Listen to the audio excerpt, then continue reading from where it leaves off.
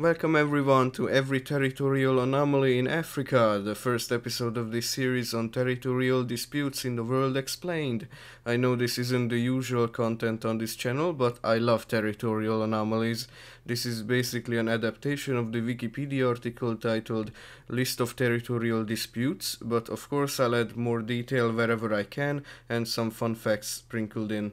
Every source is listed in the description, and I wanna give huge credit to Sovereign Limits. I couldn't have been able to explain some of these if I hadn't found this site.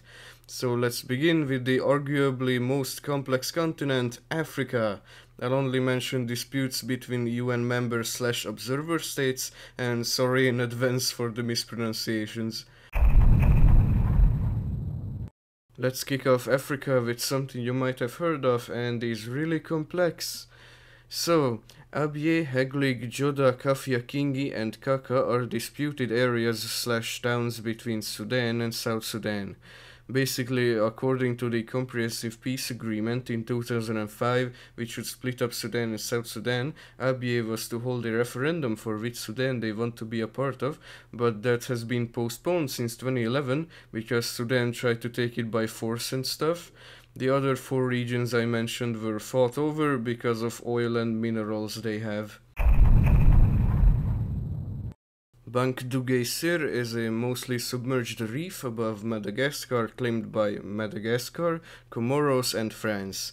France says they have an exclusive economic zone over it because it's part of their EEZ of their Glorioso Islands, which are some random islands that France has. Madagascar has announced the annexation of Banc du Geyser in 1976, but it is controlled by France today. Bassas da India is an uninhabited atoll, and Europa Island and Juan de Nova Island are islands disputed between France and Madagascar. France claims these to be part of their EEZ and sent a 14-soldier-strong garrison to Juan de Nova Island to respond to Madagascar claiming these areas. Ceuta and Melilla are decently sized cities, the Alhucemas Islands and the Chafarinas Islands are islands, and Peñón de Vélez de la Gomera is a peninsula held by Spain left over from their colonial territories claimed by Morocco. These are also called Plazas de soberanía, or places of sovereignty.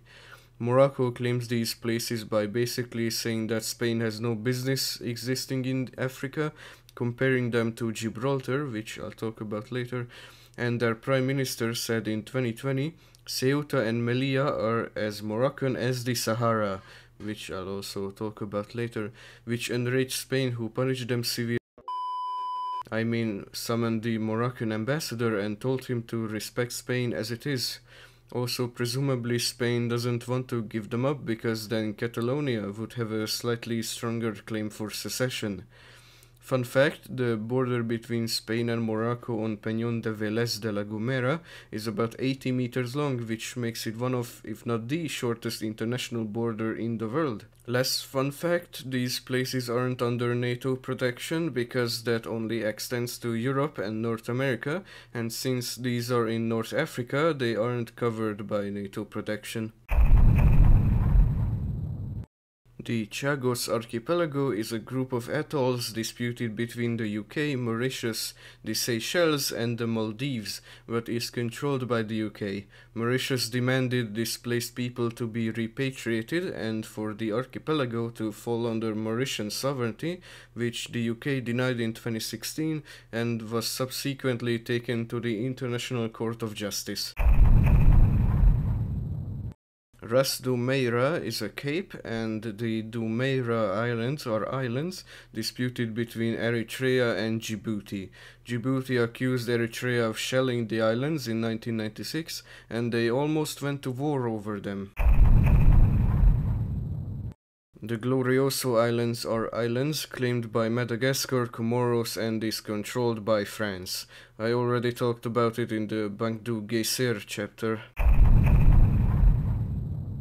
The Hala'ib Triangle is a roughly triangle-shaped area claimed by Egypt and Sudan. So basically both were British colonies at some point, and the UK drew a political boundary in 1899 which runs along the 22nd parallel, and an administrative boundary in 1902 which isn't as straight. When the countries became independent, both claimed the border to be the boundary that gave them the Hala'ib Triangle. Today it is held by Egypt, who is investing in the area and refuses to enter into negotiations for who it should belong to. Fun fact, because of opposing boundary claims, technically this upside-down trapezoid-shaped piece of land called Bertaville is unclaimed, so technically anyone could go there and claim it, but since nobody lives there and nothing is there, it would be a pretty stupid idea. However, an American guy called Jeremiah Heaton did do that in 2014 because his daughter wanted to be a real princess, so he declared the Kingdom of North Sudan, which even has a website, kingdomsudan.org, and has applied for UN observer status. Now that's dedication. The Ilemi Triangle is a roughly triangle-shaped area disputed between Kenya and South Sudan because of more British-drawn lines and oil found in the area. The oil and Kenya drawing maps of their territory, including the Ilemi Triangle, and also the Sudanese Civil War, have delayed the resolution of this dispute. It is controlled by Kenya, but Ethiopia staged some skirmishes, but haven't made any claim, agreeing that it was Sudanese in multiple treaties. KaNgwane is a former Bantustan, and Ingwavuma is a city in South Africa claimed by Eswatini because of the many Swazi living in the area. Ingwavuma was planned to be transferred to Eswatini, then Swaziland, but the Zulu king didn't like it, so it wasn't.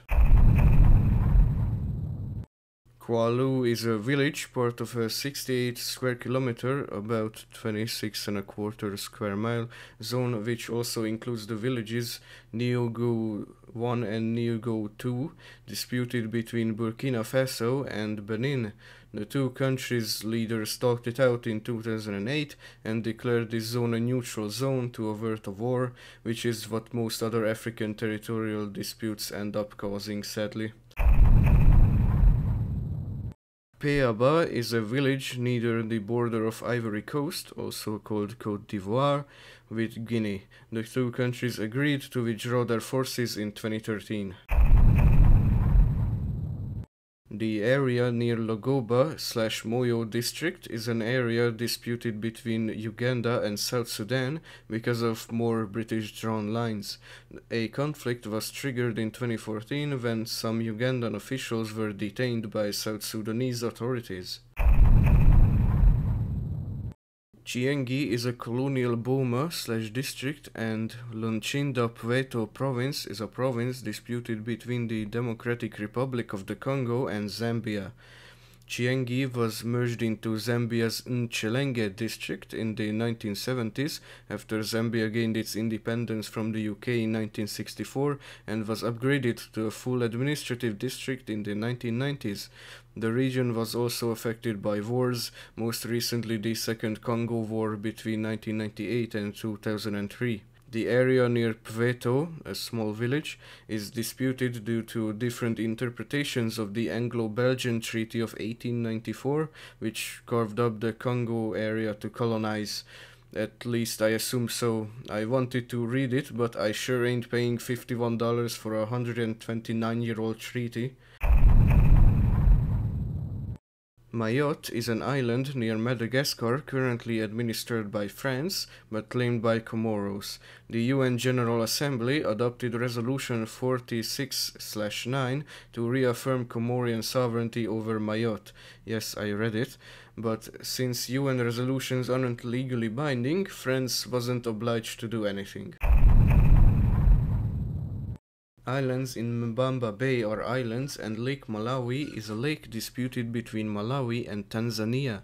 Malawi claims the entirety of Lake Malawi that isn't in Mozambique is in Malawi, whereas Tanzania claims that Malawi should only have half of the lake.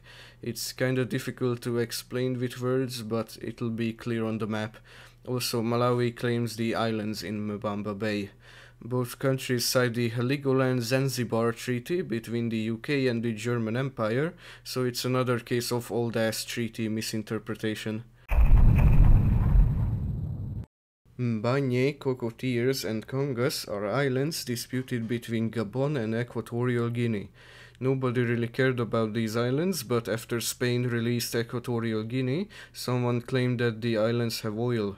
Gabon militarily occupied Mbanye, which Equatorial Guinea considered an invasion.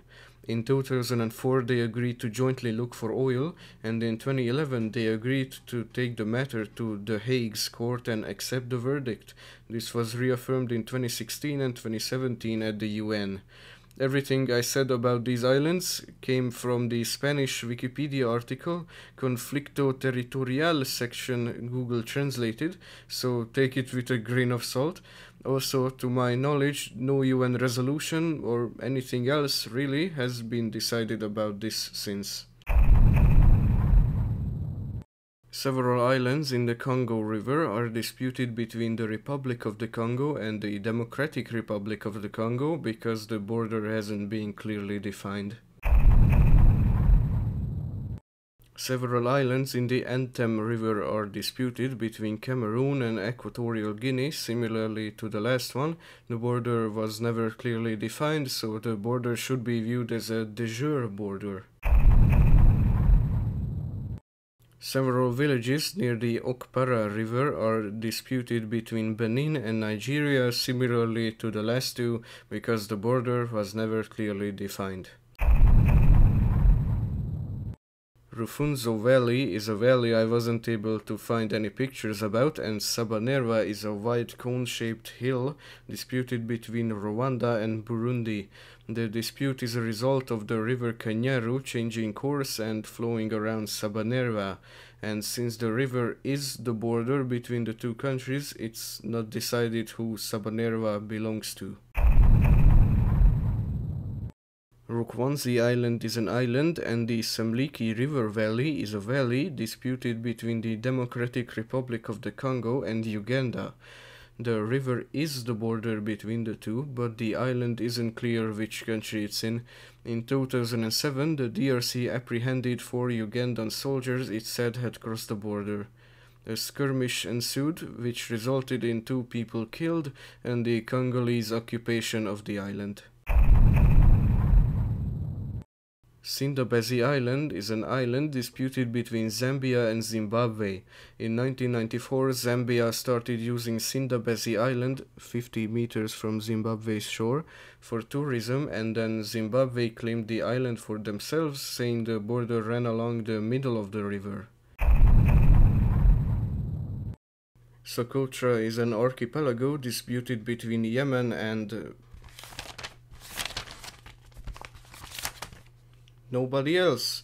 Somalia doesn't claim the archipelago, but has asked the UN to look into if they're allowed to claim it. At least this Somalian website says so, that Wikipedia cites, and that looks like it's stuck in 2006. In 2018, because of the Yemeni civil war, forces from the United Arab Emirates took control of Socotra for strategic reasons, and Saudi Arabian troops were also deployed there. They have since returned it to Yemen. However, in 2020, the Southern Transitional Council, a Yemeni secessionist organization, took control of the island. They still control Socotra, and the Yemeni civil war is still yet to reach a conclusion, unfortunately.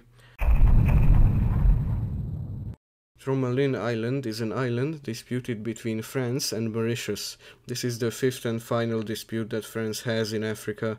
The two countries agreed to set a condominium over the island, so it's technically part of both countries, but it's administered by France. Mauritius says they should have the island because when Napoleonic France was defeated in 1814, it was restored to their 1792 borders, although a French ship had already discovered the island in 1776. Also, there's a meteorological station on the island, and it has an EEZ of 280,000 square kilometers, overlapping with that of Réunion, another French territory nearby. Wadi Halfa is a salient, an elongated piece of projection of a geopolitical entity disputed between Egypt and Sudan. As with the Hala'ib Triangle, Egypt claims one line the British drew and Sudan claims the other. What have I signed up for? Alright, let's do this.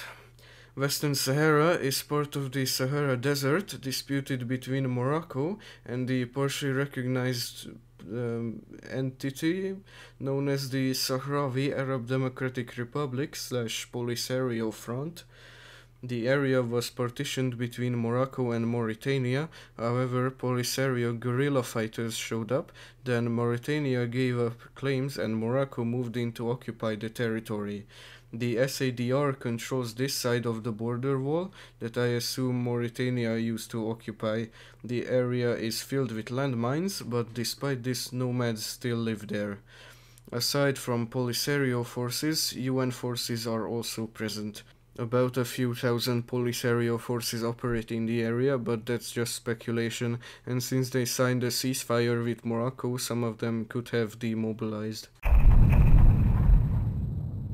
And finally, Oued Tourndo is something in Algeria disputed with Libya.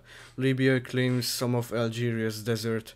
That's about all the information I was able to find. I'm as confused as you are.